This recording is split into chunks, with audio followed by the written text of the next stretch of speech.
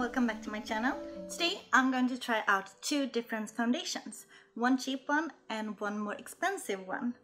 So I'm going to check out how they are after I applied them, what I think, and how they hold up during the day. So if you like this kind of video, you should definitely give me a thumbs up to let me know. And now I will put on the foundations.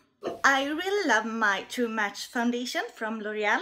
The big con is that whenever I take my camera and have the front camera to take a selfie, my skin tone doesn't look even. So therefore I'm searching for a new foundation, and I've done lots of research, and I have found these two that they are very similar, and they're supposed to be like have very high coverage and be very mattifying. I don't really need the mattifying because my face is kind of matte, except for maybe my T-zone at the end of the day. So I'm so excited to try them out. So the colors I have chosen are very similar, but it's really dark. But I have a self tanner on here, but my face is, oh, it's really white right now. But we're gonna fix that. So I'm gonna apply the foundation, the expensive on one side and the cheap on one side, and we're going to compare them, and I'm going to wear them all day and have check-ins with you guys so you can see how they wear throughout the day. So I'm going to go in my mirror now, and I'm gonna to apply the foundations. So one moment. So I look super awkward right now. Now I have done the half of the face with the Estee Lauder.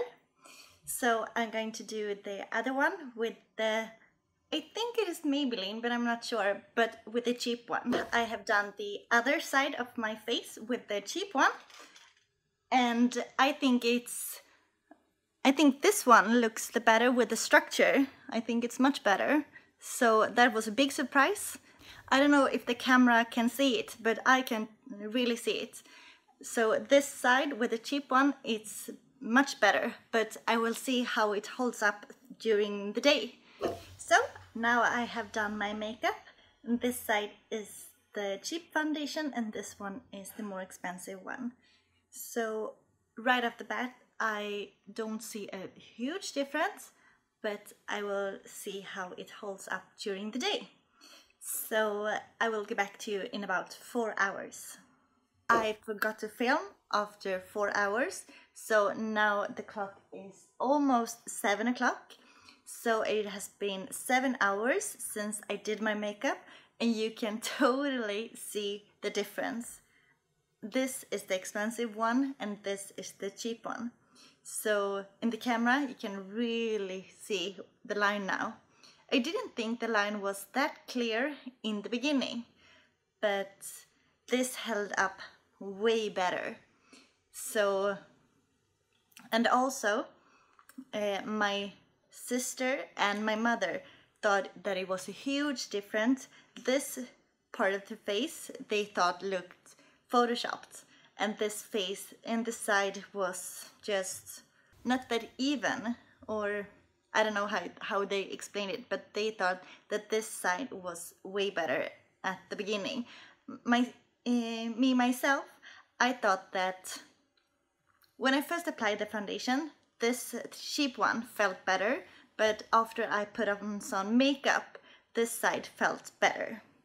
And throughout the day, it's no comparison. This side was much better. And overall, my biggest concern that I said in the beginning was that I never felt like my skin was even when I take selfies. I always use filters, but with this makeup, especially this side here, I can so see the difference. I don't need filters when I have this makeup on. So I really agreed with them that it looks like I have filter or that it's photoshopped. So the big winner is